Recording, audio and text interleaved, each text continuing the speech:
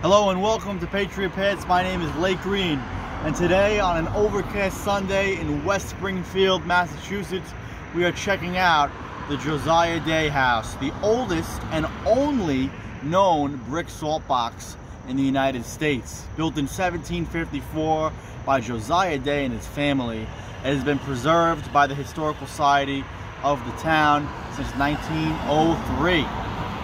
Let's check it out.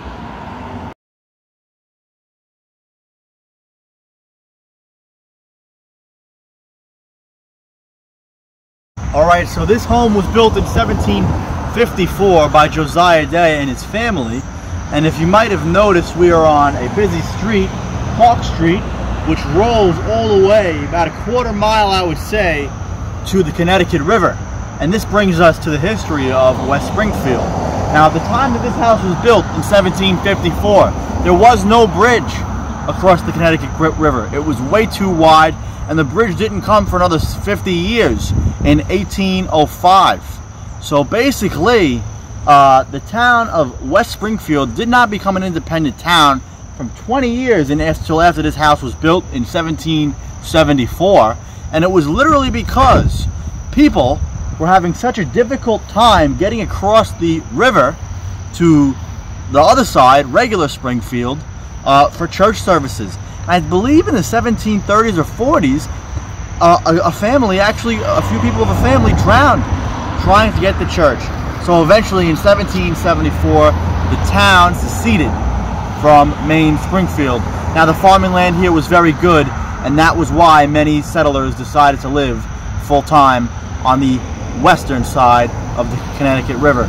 To the house, it is a very typical New England salt box, but it is not typical is that it's made of brick, as most were made of wood. It has a wood frame, but a brick outside.